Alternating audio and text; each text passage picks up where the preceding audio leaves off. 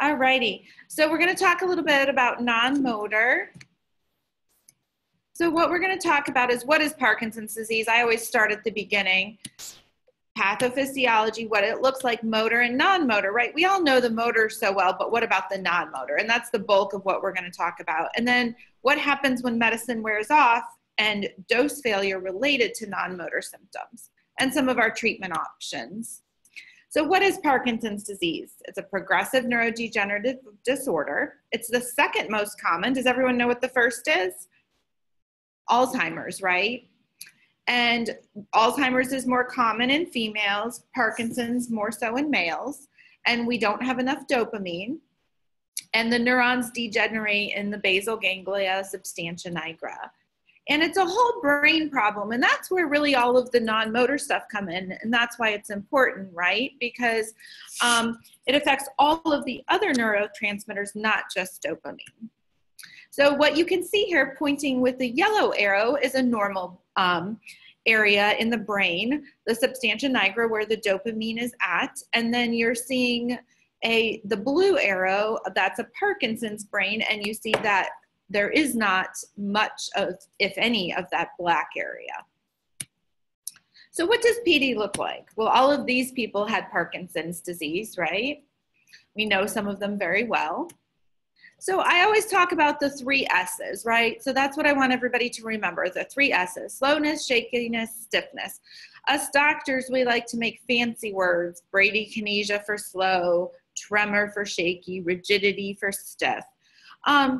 And then if you lose your postural reflexes, where you have things like orthostatic hypotension and you lose other autonomic functions, then that can be a 4th criteria that we can use. You must have slowness, bradykinesia, to have Parkinsonism, and one other of those 3.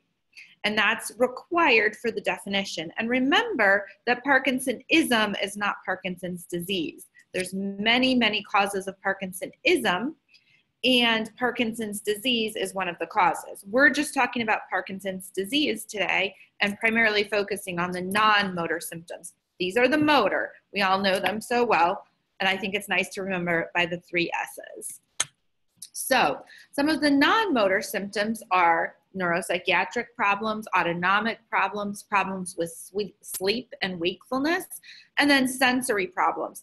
And I think sensory problems can be very bothersome, but some of the most forgotten by clinicians. And so I always like to try to remind people that that can go hand in hand with Parkinson's. So this is a research study that was done on non-motor symptoms. So let's talk a little bit about the non-motor symptoms of Parkinson's. Oh boy, okay. So some of the neuropsychiatric, we have depression, anxiety, apathy, impulse control problems, dementia, mild cognitive impairment, problems with making decisions and executive function, anhedonia, just lack of interest. And then we all know hallucinations and delusions well because we talk about that a lot.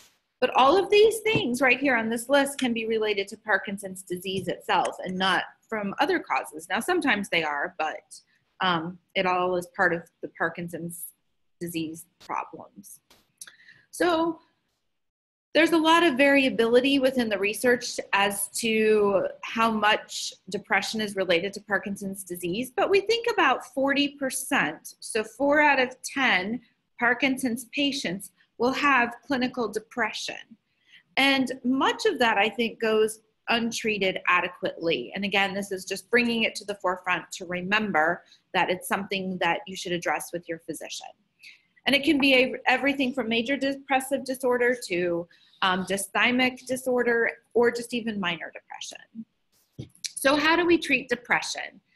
Dopamine, we know, helps depression. And what I am quoting from you now is I'm quoting specific medications that have been validated by an evidence-based medicine review in movement disorders, which is the journal that is published by the Movement Disorder Society. So the International Movement Disorder, Parkinson's Disease and Movement Disorder Society.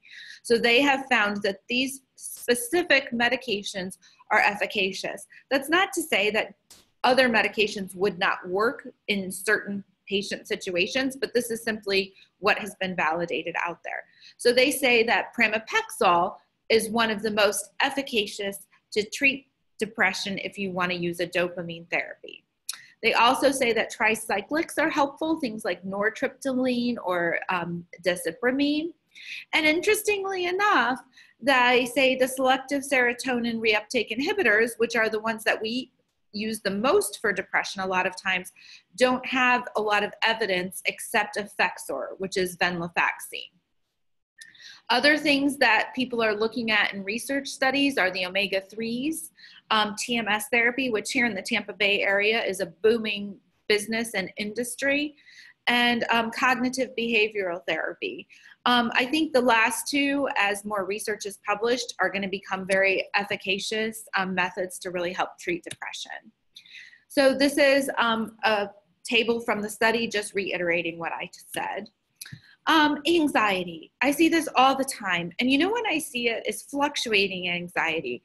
And I think patients and caregivers are the most frustrated with fluctuating anxiety. And fluctuating anxiety really comes from dopamine wearing off many times. So patients will tell me, you know, I feel a little anxious in the morning when I wake up. I take my medicine. I feel better for a couple hours.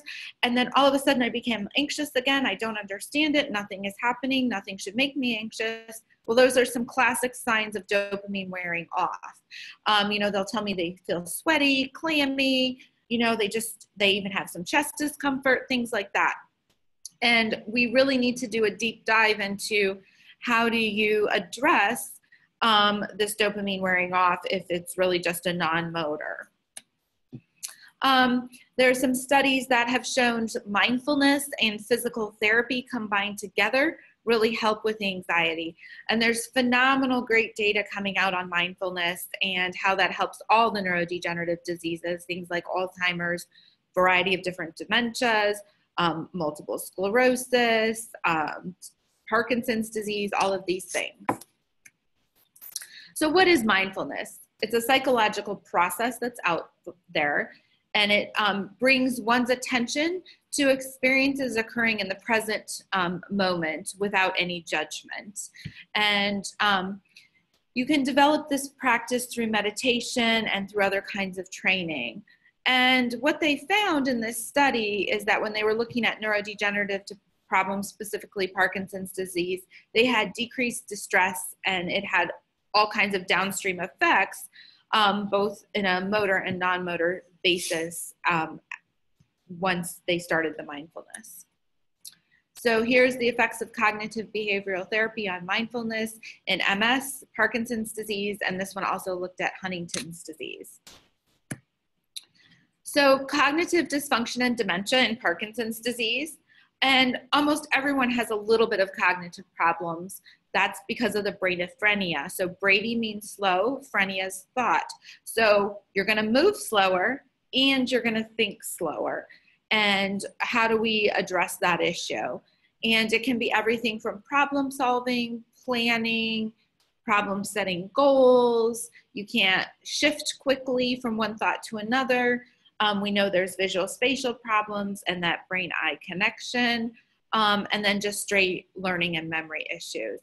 30 to 40% of you are going to develop dementia at some point. What's been validated in the research studies as efficacious treatment for PD dementia is Exelon. That's not to say that Aricept doesn't work, but what we've seen in the research studies, and if you want to go on true evidence-based, it's Exelon or rivastigmine. I always tell my patients, I'm going to give you your brain exercises. So this is a list of what I give classically to my patients. So I want you every day to wake up and say, today is, you know, and you're going to say the date.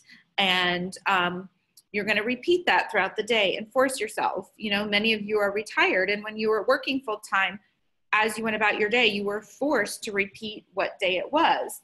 So you want to be able to do that on a daily basis and just say today is, and go from there. Reading. I like people to read for two things. One, just whatever you like to read for pleasure. fact or fiction, you know, history, things like that. And then also to stay up on current events. And I used to say, I want you to read the news. And one of my patients got very distraught with me. And she said, you know, I don't think I want to read the news. The news is bad. Everything is bad. So just current events, that can be something positive and good that's happening in your local community, or it can be worldwide events. But whatever, you're just keeping up with day to day what's happening in the world around you. Then I talk about one-way brain games and two-way brain games and how that can be beneficial, because when we play two-way brain games, having that interaction and having somebody check up on you and making sure if you put a domino down that's wrong, somebody's going to give you feedback about that. But maybe if you're doing a crossword puzzle or a word search, you might not get that feedback. So both are good and both enhance brain connectivity and thus brain function. And then in your community, I think it's very important. You're going to have a lot of unexpected things happen when you're in social events, and that keeps you on your toes, that keeps you thinking quickly, and that really helps with the bradyphrenia. What we found is that if we have problems in the area of executive function, or you have executive dysfunction in Parkinson's disease, Azilect or Rasagiline has been shown to be helpful and beneficial, and that's something that you can use. And even if we've added in Rasagiline, it will help with end of dose wearing off with levodopa. Apathy and fatigue. These are probably the two toughest things I have found to treat in Parkinson's disease. And a lot of times we can't even differentiate it from depression, and it all goes hand in hand. But this is just, you are so tired, you do not want to do anything, and you're exhausted all of the time. It can be from Parkinson's itself. Some of the medications can cause it, but I always tell my patients, don't forget, we need to do due diligence to make sure that nothing else medically is going on. And one of the things I always look at is just the basics. You know, what are your blood counts? What are your electrolytes looking like? What is your kidney function, your liver function, and then thyroid can be a big one in this area. And just because you have Parkinson's doesn't mean you wouldn't have a thyroid problem. So we want to make sure we're taking a full, comprehensive look at you. Some of the treatment options for apathy and fatigue, they're tough. We don't have a lot of good stuff. There's some data to show that Exelon or rivastigmine, Azilect, and Rasagiline can be helpful, but adequate sleep, exercise, but again, it's hard to treat. Hallucinations. These can be medication-induced or disease itself-induced. Nuplazid is great. We like that. We don't really use Clozaril anymore, and Nuplazid is really, pimavanserin is superior to Seroquel. Sleep problems, almost universal in Parkinson's disease, and that includes all of the things like restless leg, periodic limb problems, REM sleep behavior disorder. You know, they've done the research studies to show people who are younger who have REM sleep problems, almost all of them go on to develop a synucleinopathy. Again, tough to treat these, some of them, but we always start with treating the REM sleep behavior disorder pretty aggressively, and Klonopin works well. Melatonin can also be beneficial, but Klonopin is kind of our go-to one.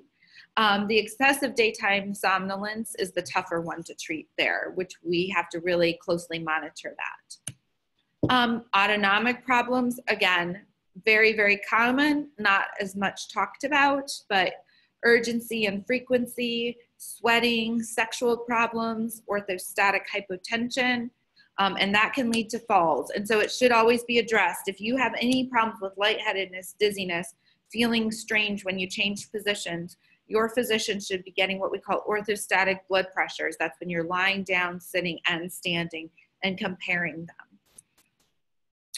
them. Most of our urinary symptoms are from overactivity of your bladder. Vesicare is the one that's been validated in research studies, but I also use Mobictric a lot and get good results with that. Bladder retraining can be helpful, and we'll send you to the appropriate healthcare people who do that. It's sometimes done by the physical therapist, and that works very well. Botox is helpful. Some of the Adenosine A2A receptor antagonists can be helpful as well. And we also use desmopressin. Orthostatic hypotension needs to be identified. The morbidity and mortality related to this in Parkinson's disease can be high, and it can be treated well with some of our medications to raise blood pressure. All of these are effective and work well. Northera is very nice because it doesn't have as many side effects, but sometimes for insurance reasons and purposes, your physician may try midodrine or Florinef first. And my patients in Florida don't want to use compression stockings most days. Today, I think all of them would, though. GI problems, we have constipation, nausea, vomiting, drooling, you don't taste things as well, dysphagia, reflux.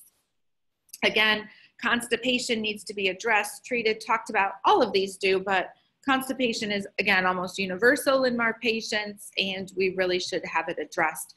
Talk to your physician about it. I kind of talked a little bit about this. Diet, exercise, fluids, diet, exercise, fluids. If you've checked that box, you can do some of the probiotics, prebiotics, but most of my patients are going to move on to Miralax fairly quickly because most of them are pretty good at the top ones. Miralax I like the best and seem to get the best results with.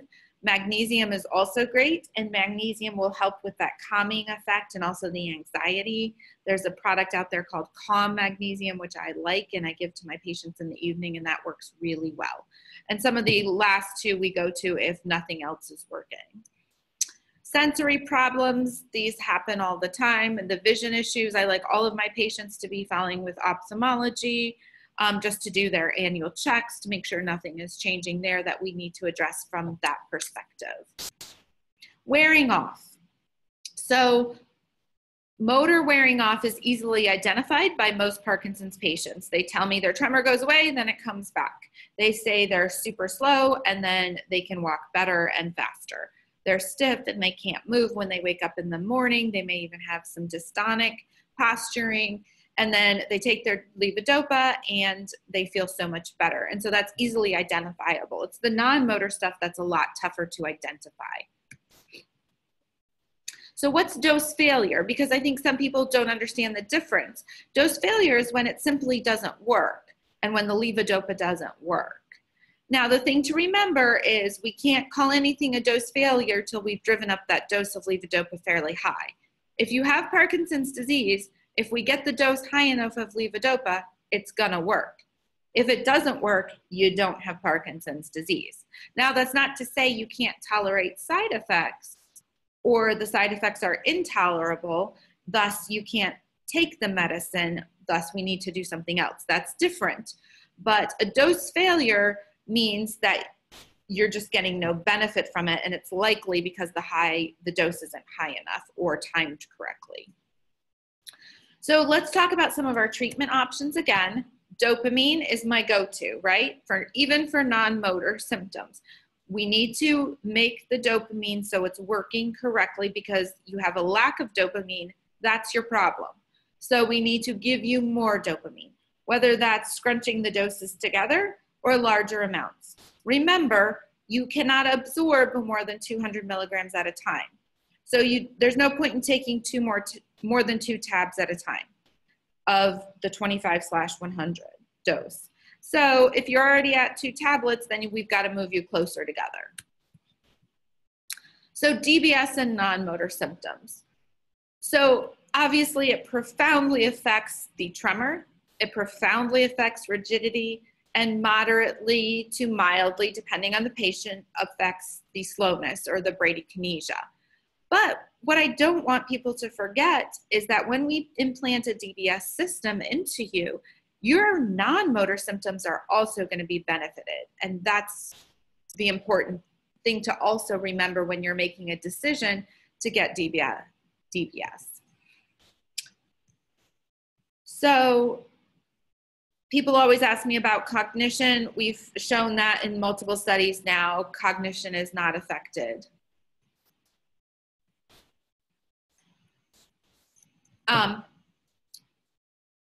So this is a study when we implanted DBS into the subthalamic nucleus, what happened to people's sleep? So that was the question. A Parkinson's patient who has sleep issues, who has a DBS, how do they compare to people who do not have a DBS and have Parkinson's disease? They slept better. Their sleep efficiency was better. Their REM sleep increased, and they had decreased need to use the bathroom at night. Now, that's the decreased nocturia. You can argue that many different ways, right? Are we awakening at night because we're stiff and we're slow and we're uncomfortable in bed, and then when we wake up, we feel the urge to urinate, so we get up and we go to the bathroom? Or is it that there is truly an effect of the electricity being provided to the brain on the actual bladder overactivity itself? I think that couldn't be debated either way, but regardless, it doesn't matter to the patient because they're sleeping better through the night and they're having to get up less to go to the bathroom. So one of the expectations is if you go to the bathroom a lot at night, your DBS should help with that. Pain. And this is the one I love because, again, remember how I said in the beginning, pain is one of those things that really goes along with Parkinson's disease sometimes. I believe a lot of the pain comes from two aspects. One, rigidity, the stiffness that's not adequately treated, and also just sensory dysfunction that we know happens and in Parkinson's disease. This study was published in 2014, and pain prevalence decreased significantly from 70% to 21% for people who had pain with Parkinson's disease. When they had a DBS implanted, they were much more comfortable. That improved their quality of life. This is phenomenal. This is what we want, right? This is what we're looking for. So there was a 2017 study that evaluated non-motor symptoms in late stage PD and advanced PD with DBS. So they looked at people who had a DBS and who didn't have DBS. What happened with their blood pressure, right? Because we know as Parkinson's disease progresses, we increase medication, so you're at greater risk for orthostatic hypotension. And then Parkinson's disease itself, as it progresses, puts you at increased risk. So we know that blood pressure decreased after we take levodopa, right? So in patients who did not have a DBS put in, when they took their dose of levodopa, their blood pressure went down. Patients who had a DBS in, their blood pressure maintained more stability. Again, is this because you're taking less levodopa, or is it that the electricity, in a way, through the circuitry, is helping the autonomic system to maintain blood pressure better? These are all things that we're looking at and investigating currently, but regardless, in the here and now, we have shown that patients' blood pressure is more stable with a DBS in. Again, same thing that I talked about previously in the 2014 study, the 2017 study showed that patients who had DBS in had better pain control. So all of these things that are so bothersome, that are non-motor, that we've had such trouble controlling, are really benefited with DBS. Fatigue, the bugger that I can never treat very well, is helped with DBS. But what we saw is that there wasn't a lot of change in the advanced patients. So in the patients who are in the more moderate stages, we see that their fatigue is better, but in the more advanced stages, there was not a lot of change in fatigue, but there was no change after a levodopa dose as well. So that's the area that we're still trying to treat a lot. We're seeing some benefit with DBS and fatigue in those mild to moderate stages still, but in the advanced, we're still struggling in that area. Anxiety, again, no change after levodopa, but it was significantly improved in advanced PD for those people who had the DBS in. Anxiety, again, that one that fluctuates with the levodopa dosing, we see more stability when we have a DBS in. For completeness, I do feel like I do need to bring up the levodopa intestinal gel, or the DUOPA, because that is another continuous delivery treatment method for Parkinson's disease.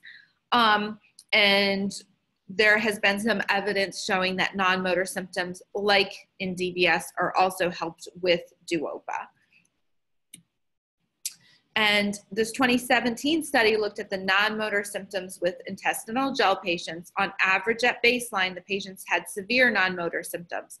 At 12 weeks, the intestinal gel patients had a significant reduction in non-motor symptoms. And at each study visit up to 60 weeks, these non-motor symptoms remained reduced. So for completeness and in all fairness, I wanted to bring up the Duopa as well as an efficacious treatment option for both motor and non-motor. So what is the ideal treatment of PD? Right, we all want a restorative therapy, and that's not what this talk is about today, but I'm just so excited that I have to throw it in there really quickly.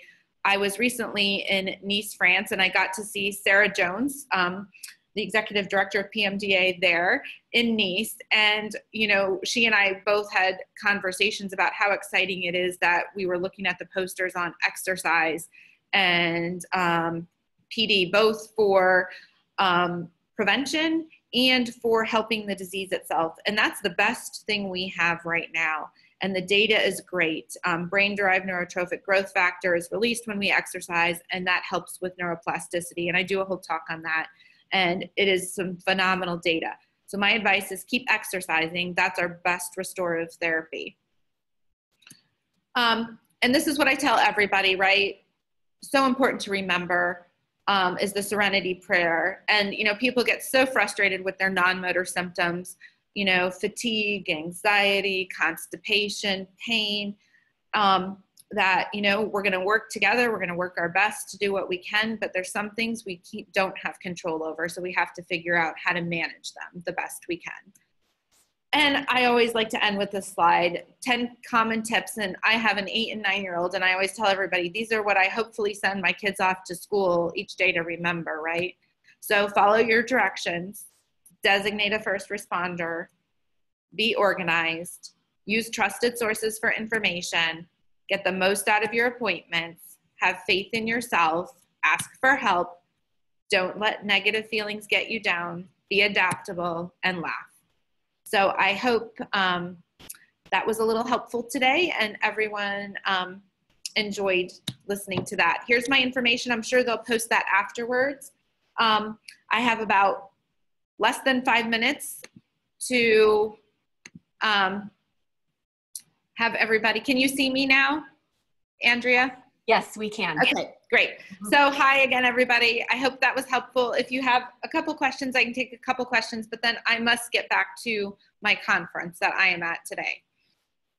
We want to make sure you get those CME credits or right. whatever the right is. Okay, so we did have some questions in the chat. Okay. So Robert had questions, said that he's considering DBS. Does DBS eliminate the up and downs of on time and off time? He says, sometimes I can sleep, sometimes I can't sleep. Sometimes I'm depressed, sometimes I'm not depressed. I want to rule out some variables, but I am scared to have brain surgery. So I guess that's a big question, but you know, what do you hear and kind of what's your response to that, Dr. Right. So our answer always is, when it comes to DBS, whatever your best levodopa on time is, that can be your expectation for your best DBS outcome. The idea is that best levodopa on time will be maintained for a longer period of time with DBS. So if you get an hour of beautiful on time, I would hope to have you to have more hours of that on time. To completely eliminate peaks and troughs is not a realistic expectation, but to have less. So if you're going from here like this, what I want you to be doing is like this. We don't completely, unless you're intolerant to levodopa, eliminate levodopa altogether with DBS either. Obviously, there's some patients who aren't on levodopa because they can't tolerate it because of side effects. But if you are somebody who's tolerant to it, we leave you on a very low dose, and we use your DBS as your primary means of therapeutic intervention. Okay, So I got hope that answered the question that, yes, ideally all of those non-motor symptoms are going to improve. To have them completely 100% resolve with DBS likely is not a realistic expectation, just like having all of your motor symptoms gone is not realistic either. Okay. I think that to manage expectations, that's a great way to think of it. Your best on time, you know, Correct. you're not going to go back 20 years, but your best on time is a good way to think about it. Okay, great. Let's see. Someone kind of had a quick question. Have you heard of patients post DBS having a better sense of smell? No, I have not. Unfortunately, I think some of those very sensitive nerve endings in that in our cranial nerves in our nose area likely are damaged and they don't return their function. So that's probably not going to change. And smell and taste go together. So if you're looking for, I want to taste that wonderful food. I'm a very food person. I love food pairings and combinations of things. So I know if it were me, I would, and I didn't know the answer to that, I would be asking that question, will I be able to taste better? And unfortunately, we think the answer is no to that. We don't have, those nerve endings are likely damaged. You sound like maybe a foodie gourmand type person. I don't know about that, but I enjoy food. What do you tell your patients who come to you, complaining of those, missing that out of life? Just more spice or more bold flavors? Oh, I see what you're saying. What do I tell the patients who can't taste and want to taste food like I so enjoy? Yes, I guess that would be it. Or, sometimes changing up the textures, that can be a compensation because you're going to still have that sensation of the textures. So focusing more on the textures can help too. And Kathy chimed in, more dessert. Because isn't sugar is one of the last sensations to stick around? Yeah, yep, but don't give yourself diabetes, but yes. I like dessert too, so chocolate's delicious. I think it being lunch with ducks, the food. If we could send food through the computer. Yes, absolutely. Okay, well, I'm looking at my watch. Are you good for one more question? One more question, yes. Okay. Oh, I better pick a good one then. Okay, so someone said, you mentioned the Duopa gel at the end of your presentation. Mm-hmm. Is it an either or? Do you consider Duopa or DBS for your patients? I don't know if you could talk about, how those two therapies and how you. Yes. So unfortunately, currently, Duopa, although initially less invasive, tends to be more cumbersome for the patient, and believe it or not, may potentially, depending on the patient, have more risk of infection because it's a tube hanging outside of your body, right? And it's just much more cumbersome. So currently in my practice, if I'm going to select an intervention and the patient is a DBS candidate, we will have a very long, objective, heart-to-heart conversation about DBS and the benefits of that. If a patient is not a DBS candidate for whatever variety of reasons, then I'm going to have the conversation about moving to Duopa because that's a great delivery system for a patient who is not a DBS candidate. I think when Duopa becomes, when the actual system itself, meaning how they get the medicine into your body, is easier and less cumbersome for patients, I think we'll be using it more frequently, but currently I don't use it a lot just because of those challenges related to it, even though it's a phenomenal delivery system. There could be a patient who chooses Duopa first and then wants to keep Duopa and move on to DBS, and that would be very logical. I have not seen a patient yet who had DBS first and then needed to have Duopa because the DBS was efficacious enough that they didn't need the Duopa. Okay, got it. But there's no contraindication. There's no contraindication, correct. No contraindication. Okay, great. Well, I think if you have to skedaddle, then we will wish you best. Or if you had any final, wrapping up words of wisdom, go for it. I think that would be to stay positive and, really keep a good relationship with your physician and ensure that you are asking the questions and being persistent, because we have so many efficacious delivery options for patients in today's Parkinson's world that for patients to be out there suffering, I don't think is good. So if I can deliver things to the community to tell them that there are options for you out there and your quality of life can be phenomenal, I want you to keep searching for those options and find the healthcare provider that can deliver those options for you. And so my goal in these kind of talks is to give you information and give you tools to go to your local community to get those resources that you need. And I think that's very important. And I think that's also PMDA's goal. So we work well together in that sense.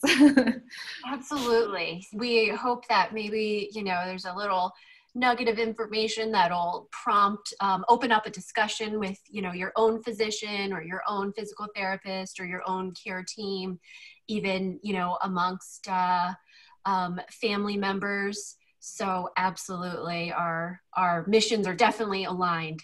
Yes. Two last things, Andrea. One is I want all patients to know this is one thing that I've been promoting a lot in 2019 and I'll promote also through 2020. And, I think it kept on the Medicare regulation for 2020, but my office does need to double check that. But in 2019, one of the Medicare benefits was that you annually got a cognitive assessment that was paid for by your primary care physician or neurologist or whomever. So if you're concerned about your cognition and you want an objective office test done, your physician should be offering that to you, just like he offers you your annual pap smears if you're a female or your annual blood work if you're male or female. So that's one thing to remember. And the other thing is, even though I do have to leave a little bit early today, if you send me a list of remaining questions or any patient has a question, feel free to email me and I'm more than happy to respond via that way. Okay. Thank you so much. You're welcome. Bye. Have a great day, everybody. Thank you for having me. Thank you. Bye, Dr. Boland. We'll see you later. Thanks. Okay, everyone. So as you heard from Dr. Boland, if you do start to, as you let what we talked about today marinate and some questions come up and you do have, some follow-up questions, I can put it in the chat, but our email address, our main email address is info@pmdalliance.org. And we are happy to be that conduit to forward those to Dr. Boland or introduce you.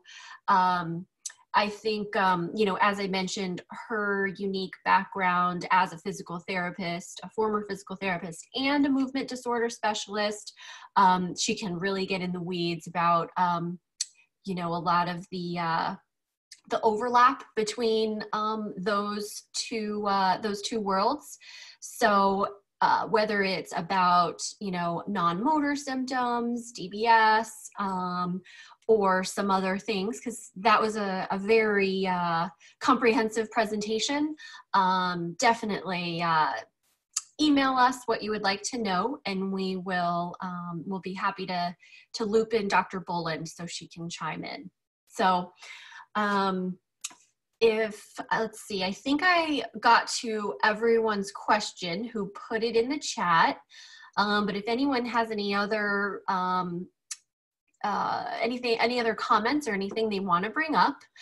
Before we say goodbye, I'll mention a few upcoming NeuroLife Online events. So on January 31st, we have an episode of Parkinson TV Live. That is a collaborative program where we watch an episode of Parkinson TV, which is a TV series about Parkinson's that the University of Rochester puts together. And then we'll have a live movement disorder specialist to just do rapid fire Q&A. The topic is apathy. So because we have a full 30 minutes of Q&A, start to think of those questions now. And our goal is to jam in as many questions as possible in that 30-minute Q&A section. The movement disorder specialist is going to be Dr. Mindy Bixby, who practices at Scripps in San Diego, La Jolla area. And she can take your questions. We want to try to stump her. So that is January 31st. Of course, our website has all our information on upcoming programs. Next month, fourth Wednesday of the month. Oh, it slipped out of my head. Rebecca, what's our topic and our doctor next time around for Lunch with Docs? We'll leave you. I can't remember the topic, but we do have Dr. Ospina coming on. Oh, very good. Yes, I think it's okay. Well, I won't misspeak, but so February 4th Wednesday of the month. Maybe I'll look at a calendar. And Dr. Ospina is in Arizona, so that's going to be noon Mountain Time, and that is February 26th. And we hope that you are signed up for our emails, and that's the best way to know what the topics and the speakers are.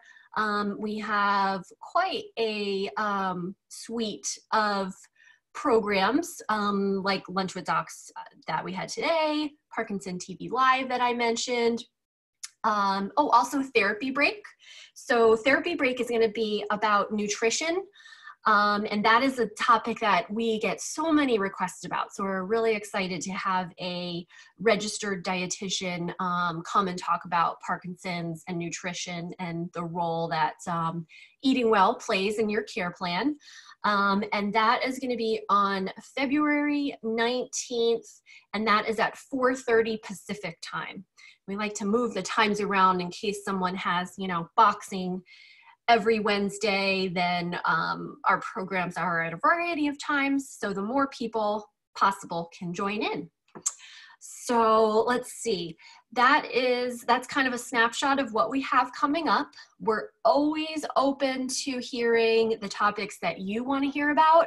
Some of my favorite Lunch with Docs are when it's a audience proposed topic. When we ask the doctors what they want to hear about, then we only get what they want to talk about. But we invite you to put in the chat or send us an email, whether it's a very specific topic or something broad.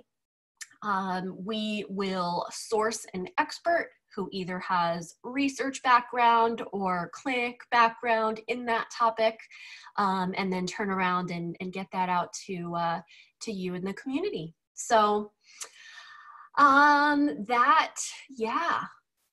Okay, so William wanted to know about the link for today's slides. The best thing to do, William, if you email us, we don't put them online as a link, but if you email us, then we can always share those with you. So again, the email is info@pmdalliance.org to get that. So, all right. Well, if no one has any other questions, then I'll let you get on with your day. Hopefully, we're gonna all take the doctor's advice and laugh, designate a first responder, oh man, I pop quizzed myself and I don't think I'm remembering all of them. So follow directions, designate a first responder, laugh, listen to your doctor, and exercise. So anyone who wants to say bye, I always invite everyone to turn on your camera so we can all wave at each other like silly people. Bye. Oh, I see Yuma Bev there. Bye. Bye. Thanks so much for joining us, everyone. Oh, I got a laugh out of Yuma Bev. So 1 out of 10 done. But thanks for joining Lunch with Docs, and we hope to see you at another NeuroLife Online program soon. Bye. Bye, Robin.